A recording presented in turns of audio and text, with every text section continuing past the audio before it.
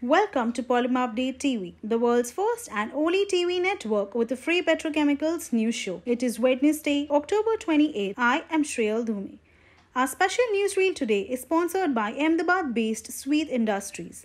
Let's start with energy news.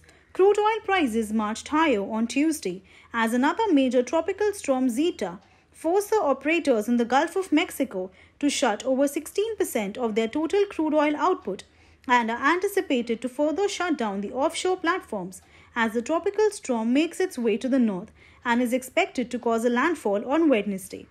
Brent futures gained by 74 cents, settling at $41.20 per barrel, while WTI futures spiked by $1.01, settling at $39.57 per barrel. According to Vandana Hari of Manda Insights, crude futures were surrendering gains made at Tuesday's settle early Wednesday in Asia in response to the American Petroleum Institute reporting a sizable build in the US crude and gasoline inventories for the week ended October 26.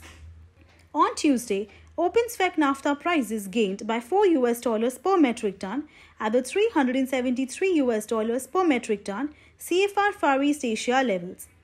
Moving on to the Asian market updates for PP and PE.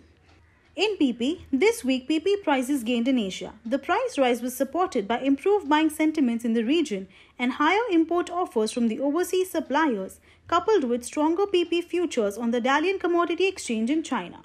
Reports of tight product availability further supported the price gain. In LDPE, this week LDPE prices climbed higher in Asia. Prices firmed as demand trends continue to remain strong in the region. Tight product avails and firmer import offers from the overseas producers further supported the price rise. In HDPE prices witnessed a rise in the Southeast and South Asian regions this week. The price rise was on the back of higher import offers from the overseas producers and a lift in buying sentiments in the region coupled with limited product availability. For detailed price assessments of PP, PE and PVC, we invite you to subscribe to Polymerupdate. Our weekly benchmark price assessments and analysis are available on our website for all our subscribers to benefit from. Our special newsreel today is sponsored by Ahmedabad-based Sweet Industries.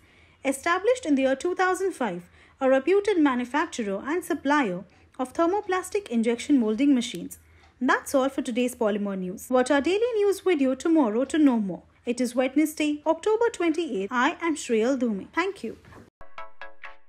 Find us on Facebook at facebook.com/polymerupdate and be sure to click the like button. You can also find us on Twitter at Polymerupdate. For the latest news from the plastics and petrochemicals industry, subscribe to our YouTube channel and do not forget to hit the bell icon.